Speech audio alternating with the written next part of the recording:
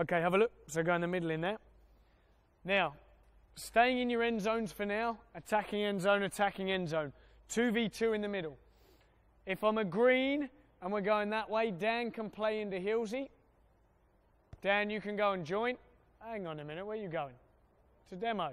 Dan can play into Hilsey. Dan goes and joins in. Dan, go and join in. 2 against how many? 1. Good. If they do shoot or they do score, Will gets it. Stay there. Jack, you can drop into that one. Drop in, drop in.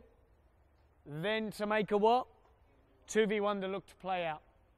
If that does happen though and Jack drops in, then Will might be the one who goes, you know what? I'm just going to drive into here and then we can look forward and we can look to play in there.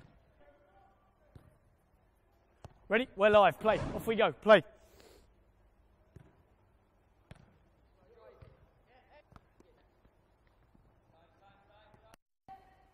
Play on, play on, play on. So as that ball comes into me in here, Dan, just come in here for me. Play it into me. There, then there. Good. Then we're looking to get those sorts of movements. So then as I shift it, then it might be Hilsey in, then we're combining to play.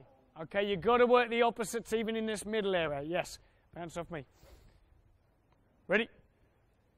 And play. We're live. Play. Good, Dan. That's the run we want. Play on, play on, play on, play on. Good, they've swapped over. Hey, blue's good. From me, from me. We'll progress into a small-sided game that's divided into 3 thirds. So 2 versus 2 in the middle, 1 versus 1 on either end line. A man can drop back in to make a 2v1 in the end grid to play through. Then you can combine to make a 2v1 in the last grid.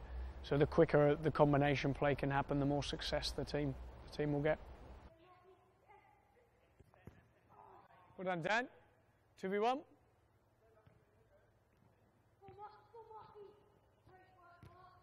Yep, well done. Yes, Mark. Yes, Mark. Bounce from me. Play. Always play from me, from the side. Now, stop there. Now, Jack, I know you're already on the way, but I want to have a look at it. It's an important point for the whole group. So we've played in there. Mark's got it, and I know you're already on the way. All right? Let's come in a bit closer, Dan. That ball goes into Ed in there, and as that travels, this player has to do what? He's got to go to take it out. So come out with me, Jack. You're already on the way, I know that. That opens up for who else? A bit more movement in there. Might open up for Will Wood to come out. Will, and then Jack, you'd end up where? All the way in here, maybe. But otherwise, we've got too many people too close to where? Yeah, too close to the goal, too close to the ball. Good, 2v1.